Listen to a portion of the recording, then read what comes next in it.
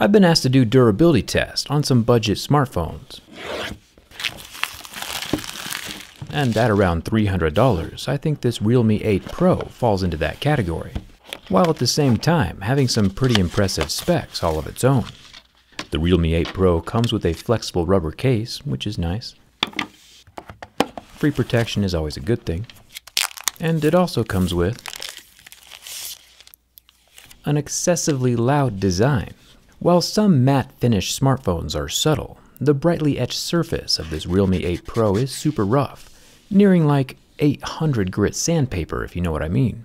It's the most etched back panel I've ever seen, and with that Dare to Leap logo, it'll be recognizable for miles. Another thing that'll go for miles is the 108 megapixel camera. Realme sent over 3 of these phones for me to test, which is pretty brave of them since I only need just one. Each color is equally loud and has an almost 3D depth to it, with the etching that's freaking my camera out. But I think we're getting ahead of ourselves here, so I'll set these off to the side. If this Realme 8 Pro survives my durability test, I'll give away his 2 friends to some of you guys. Let's get started.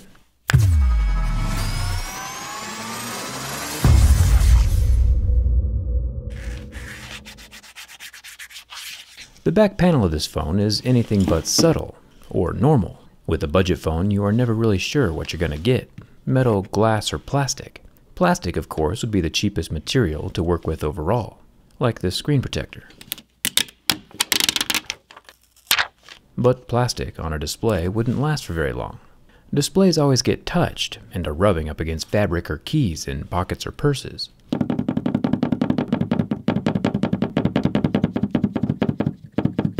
And luckily we can tell this Realme 8 Pro is made of glass, because we start seeing scratches at a level 6 with deeper grooves at a level 7.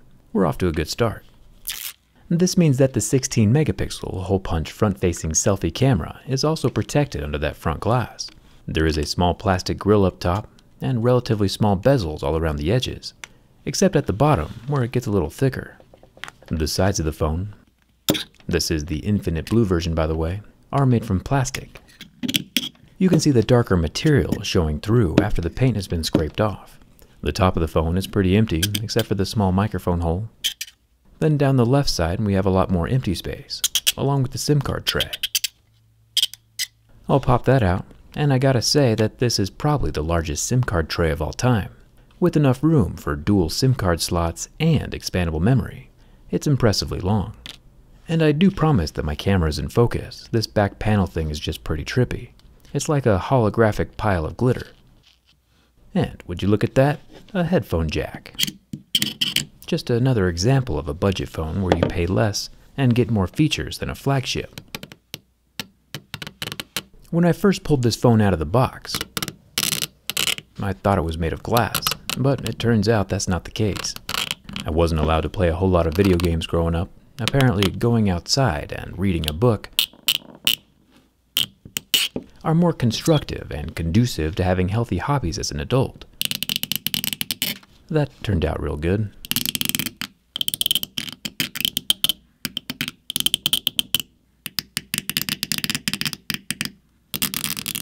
One game I was allowed to play though was Frogger.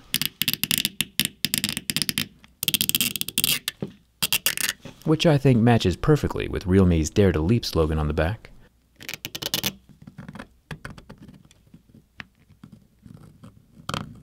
We'll call him Craig, and he's from Chernobyl.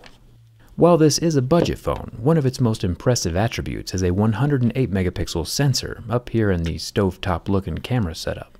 The square camera bump is made from plastic, but the circular surface covering the 108 megapixel Samsung built sensor is made of glass. This camera can shoot pictures that are 12,000 by 9,000 pixels.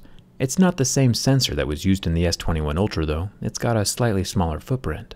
Then we have the 8 megapixel ultra wide camera and the 2 megapixel macro camera in the bottom corner, along with the 2 megapixel depth camera. Putting the clear case on the back, it looks like it sits flush with the surface of the camera lenses, so it's good that at least one part of this phone isn't made from plastic. The 108 megapixel camera isn't the only highlight either. There's also a huge 4,500 mAh battery inside.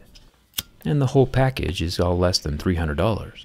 And if you live in a really hot place, you'll be happy to know that the 6.4-inch 1080p AMOLED display lasts for 24 seconds under the heat from my lighter, and does recover. Although if your outside temperature reaches 2000 degrees, you might have other things to worry about. Surprisingly, the Realme 8 Pro also has an underscreen fingerprint scanner, positioned low, just like the OnePlus 9 Pro. I'll add some level 7 deeper groove scratches over the top of that optical sensor, and surprisingly again, it's still working. This $300 budget smartphone's fingerprint scanner beat out the $1,000 ROG Phone 5's fingerprint scanner. Thumbs up for that. Finally, the bend test. An entirely plastic phone does make me nervous, but structural integrity depends on how it's made just as much as what it's made from. Bending from the back, we do get some normal flex, but the 8 Pro locks out and does not crack or snap. And bending from the front, we get the same thing. A little curvature, but no catastrophic damage. The Realme 8 Pro is a solid budget phone. I did hear one crack, but I don't see any physical damage from the outside, so we'll have to open her up to check on the insides. And of course, we gotta see how big that 108 megapixel Samsung sensor is as well. I'll be giving away Craig's two friends over on Twitter, the Illuminating Yellow and the Infinite Black. So if you want one of these phones, just come follow me over there, and I'll try not to draw frogs on them before I send them out, but no promises. Hit that subscribe button if you haven't already. Come hang out with me on Instagram and Twitter, and thanks a ton for watching. I'll see you around.